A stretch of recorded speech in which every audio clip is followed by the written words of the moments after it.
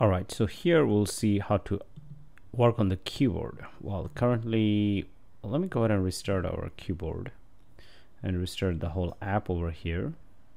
Now I believe it has loaded. Okay, fine.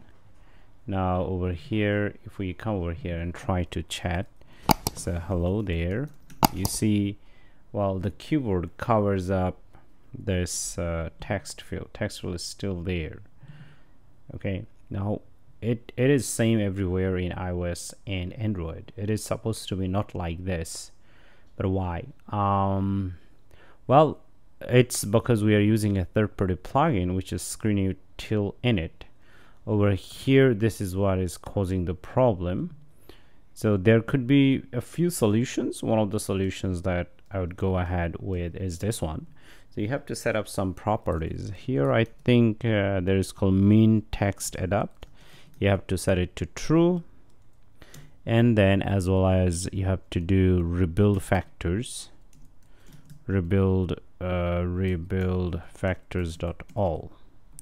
Okay, so once you do that, so I think it does rebuilding internally of the current UI as well as their positions. Okay, so that's why we need to set this, otherwise we'll not be able to work on this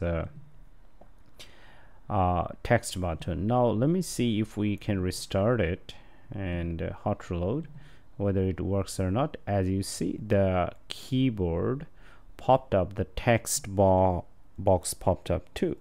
So you can say hello block lovers. All right, so let's hit it and then you see it works. Okay, you click outside, it goes back.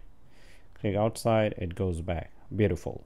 So if you're having problem after using screenutil, then go ahead and set this up and you'll see that the keyboard doesn't cover this text field. All right, okay, thank you.